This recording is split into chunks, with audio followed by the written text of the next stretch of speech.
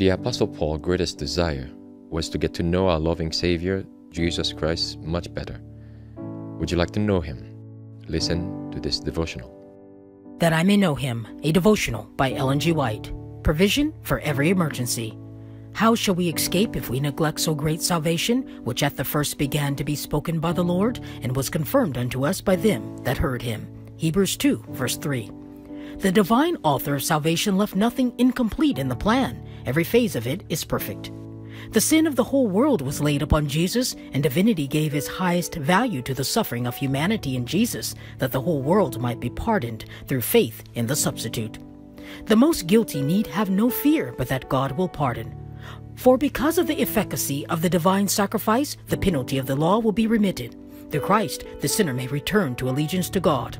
How wonderful is the plan of redemption in its simplicity and fullness. It not only provides for the full pardon of the sinner, but also for the restoration of the transgressor, making a way whereby he may be accepted as the Son of God. Through obedience, he may be the possessor of love and peace and joy. His faith may unite him in his weakness to Christ, the source of divine strength, and through the merits of Christ, he may find the approval of God because Christ has satisfied the demands of the law, and he imputes his righteousness to the penitent, believing soul.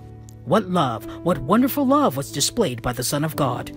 Christ takes the sinner from the lowest degradation and purifies, refines, and ennobles him.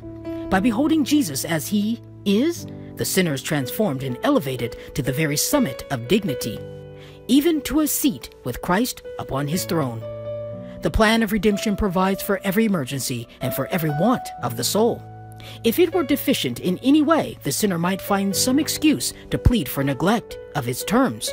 But the infinite God had a knowledge of every human necessity, and ample provision has been made to supply every need.